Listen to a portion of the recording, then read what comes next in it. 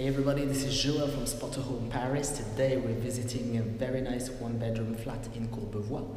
Courbevoie is right next to the business district of Paris, aka La Défense. It's just one tramway station away, it's literally around the corner. Great thing about this place is it's such a great and nice area. The tramway is around the corner. There's this big university, Paul Léonard de Vinci, for students. It's just literally 5 minutes away, and it's just a great place. Obviously, if you know the area, you know that there's a big mall in La Défense as well. So when it comes to shopping, it's a great place. Sorry, the light went on there. There you go. And yeah, I was saying, a great place when it comes to shopping, grocery stores, bakery stores, and everything actually is just around, and you get to Paris, obviously, in a very short time. It's really easy, right? So this space, look at it, it's great. The ceilings and the decoration, that's just outside the door, and it looks like this kind of like French Riviera style, this thing. And right, let's get to the apartment. This apartment is a one bedroom, as I said. There's a lot of storage. For example, here you see storage. At the moment, I'll have to mention to you, it's habited still. There's still tenants here, and they're still moving out. So that's why there's a lot of personal stuff. But you'll have to overlook that and see this awesome place for what it is. It's really well equipped. Look at this kitchen. This fan is like absolutely great brand. This induction hob is really equipped with really good stuff. There's a microwave oven here, there's an oven here as well. There's a sink. You see there's a bar here. It's like an open slash, what we call it American kitchen in French. I'm sure the Americans don't call it that though. There's a bread toaster here, there's a dishwasher. It's all really good stuff. Like, there's a lot of storage space. More storage space here. There's saucepans, frying pans. Actually, this pulls out like that. Yeah, there's a frying pan, saucepans, plates, cutlery, bowls, mugs, everything. There's this big fridge here, and everything is Bosch. It's really sturdy and good quality stuff. There's a freezer compartment as well in here. More storage space here, you see. And yeah, basically, to sum it all up, it's fully equipped with great stuff. Right, let's move on to the main room. As I said, a lot of stuff are going to go because they belong to the tenants. So you have to use your imagination and use this and imagine this flat with just the piano is actually gonna stay here, right? The couch as well, the little coffee table over there. Those two tables won't be here though. Look at this floor though, it looks really good. It's really good quality. There's a big, huge window that gives a lot of brightness to this flat. There's you can like close the blinds here if you want a bit of like darkness to have a nap or something. There's a big balcony as well. I'll show it to you in a minute.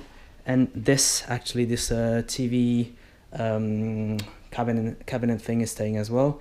The lamp, and there's a little foldable table here that you can use to have your meals, or you can take two bar stools and have the meal on the bar here, right, while someone plays piano.